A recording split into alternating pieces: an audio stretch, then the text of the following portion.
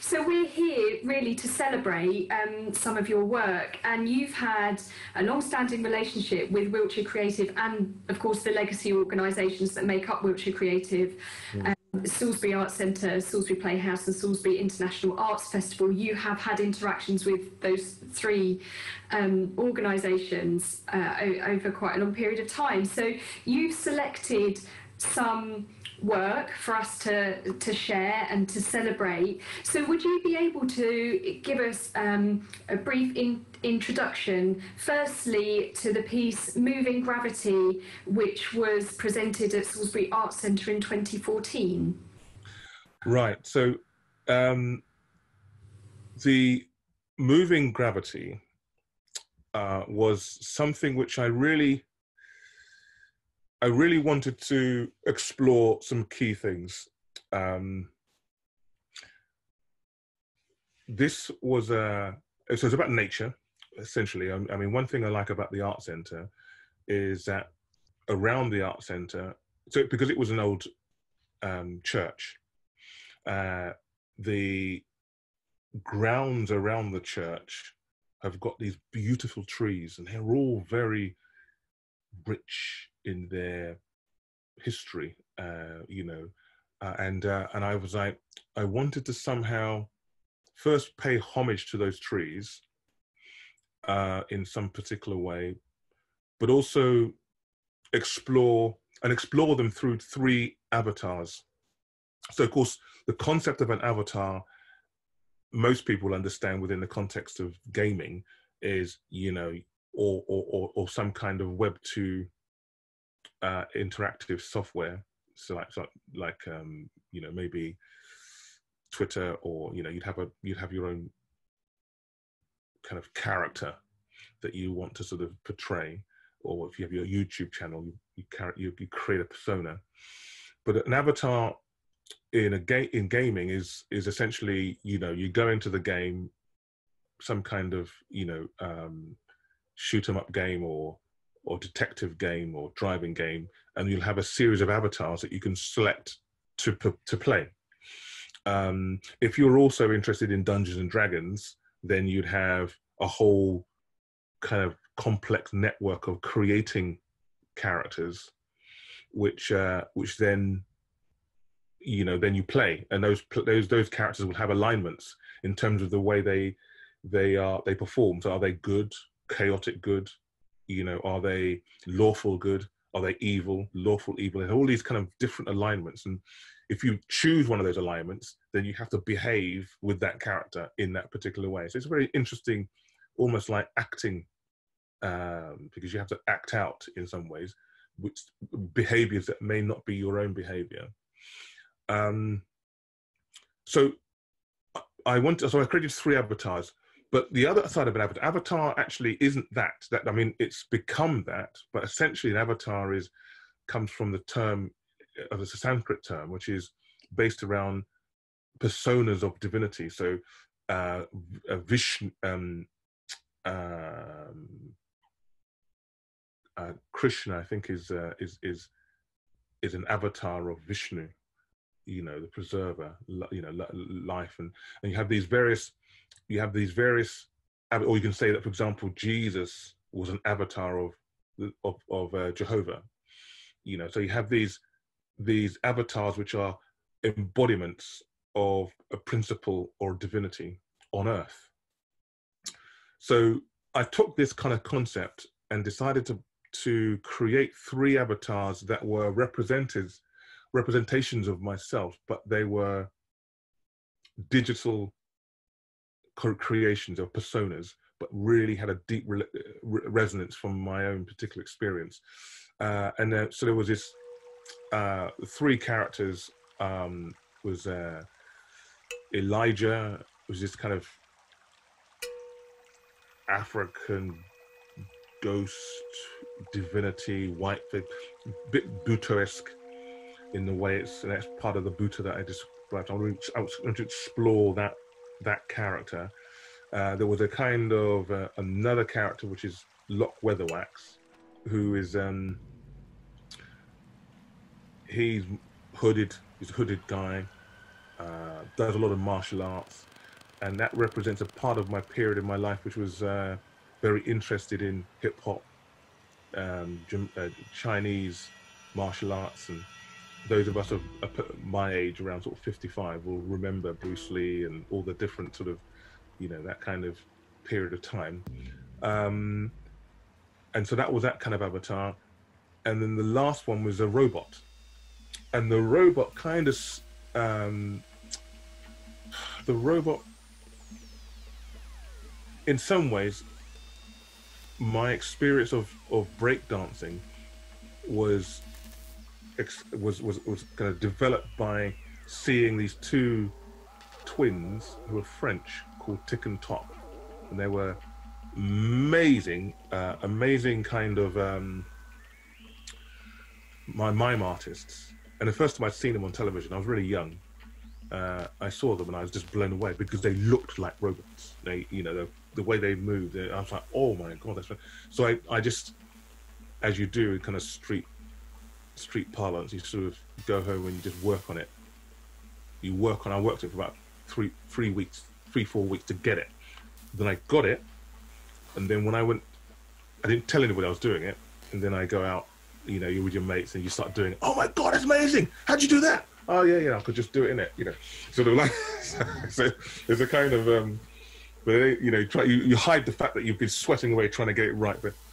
But and then of course that in some ways got me into performance, because the reaction I got was like, wow, what's that? You know, and that was around the same time as breakdancing and body popping. And there was one guy, a cousin of ours, who was living in America, and he'd just come from, he was in the Malcolm McLaren video, which broke breakdancing into Britain.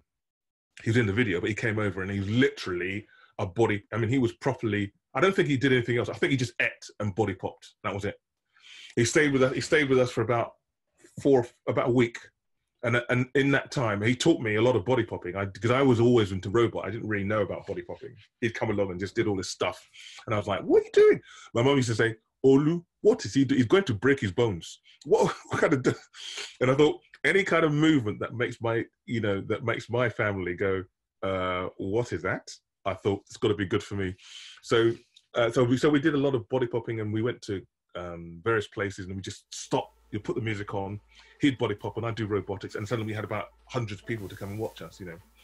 And I thought, wow, this is really powerful stuff. And that really got me into performance. So the robot was that, but it's also a cautionary thing of, are we turning into androids?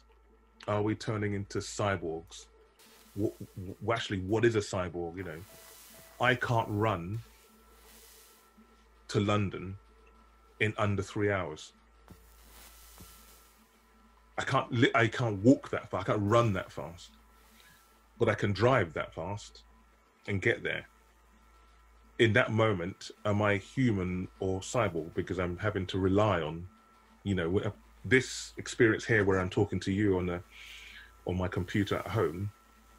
And because we have a relationship that's embodied in the first place, we're communicating across what? Wires and resonance, and you know, there's all sorts of technical magic that's happening, which means that there's a relationship, the cyborg, a symbiosis between technology. So the robot in some ways a cautionary tale of, you know, that those things are coming into our lives, you know, where we think, oh no, I'm a human being. But yeah, if you travel to, you know, to Spain every year, you certainly couldn't swim and run to Spain. You have to take, you know, a plane and various digital, you know, often people have their phones with them. I mean, you know, we remember, I'm much older than you, but I mean, I remember when phones were like phones, you know, phones were, hello. What in the hair? You know, a phone. And you had to arrange to ring a friend. You had yeah. So that you know, and then you kick anyone in the house off the phone because someone's ringing me. Or I've got to ring a friend. It's got to be at this time. Exactly. Yeah, exactly. the avatars that we will be seeing amongst this discussion as well it's about being present. That piece of work, Yes. the avatars were filmed at the art centre, and it was the presentation of the piece was designed for somebody to be present in the space whilst engaging with the digital technology to layer it. And there was also some photographic stills of those pieces inside the building as well, wasn't there? So it was quite a full sensory experience for people. Yeah, yeah, you're absolutely right. I mean, it was designed, so it's an immersive installation, essentially. I would probably call it that, and it was part of the Art Centre's Virtual Worlds segment exhibition. I was with other artists, and like you said, you know, there was a sense of presence. There was a sense of that these were characters that someone, you know, if a businessman would walk in and see the robot, might sort of have a little bit of a kind of, yeah, TikTok in a suit. I'm kind of regimented. I've got this kind of, I'm locked into a system. You know, then, you know, the hip hop, someone who's got a, you know, there'll be ways in which demographics and people will begin to relate to that. That was one thing, but those weren't the reasons. The reasons were because there were aspects of my life, my personality. But the thing was that I wanted those virtual characters to engage with very real things, and those real things. Well, one is that you've got there's a museum, so you know that's the art gallery bit where you're seeing these very large pictures of the avatar with all the kind of information and the trees. There was all the kind of an arrangement where the trees are and the QR codes, and then those. But you'd go out into the garden where all the trees are, and each one of those trees, which related to the QR codes inside, the QR codes were on a tree, and then I placed it in the absolute angle that I filmed the avatar performing. And there's a poem as well, and it has to be experienced in the whole. Table of Light. A dream I had, a dream I say, nothing but a dream were they. To be, they said, to be I could, if nothing but to be was should. Nothing is should, nothing is could. You tree, I say, my roots will stay, for nothing to be embodied and free is thought betwixt, then understood. So it was about situatedness. The piece was located in and for the art centre, but at the same time, the presence of my ancestry is to be part of that space.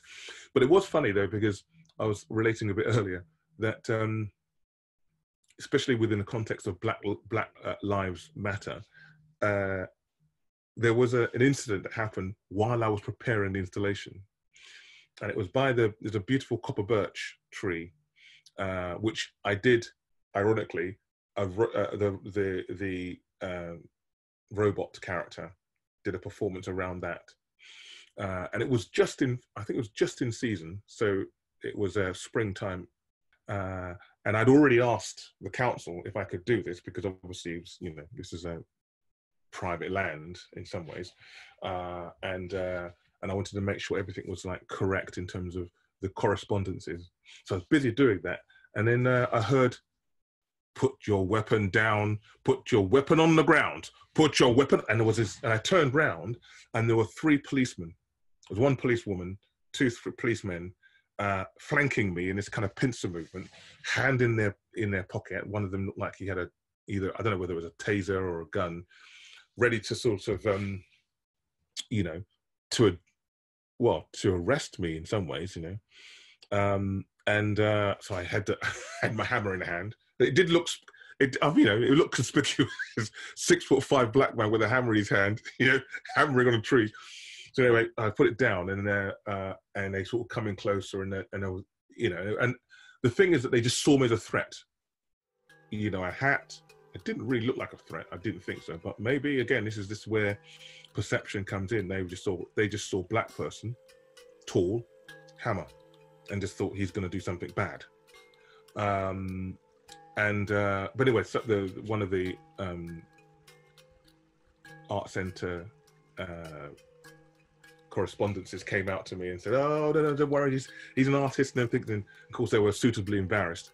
But it was an ironic, but also interesting moment, because it kind of, this thing about trying to create presence. You know, I could just have done one avatar or just myself as an artist, but I wanted to present 3 characters, which on one level are kind of stereotypes, but on other levels they represent those aspects of African culture and experience that is largely unknown. I mean, unless you have people who know you know, or have African friends, or have lived out in parts of Africa, you know. So that was so that was the idea. So you're absolutely right. Presence was important. It certainly breaks a stereotype, the work that you're presenting in that time. Thank you.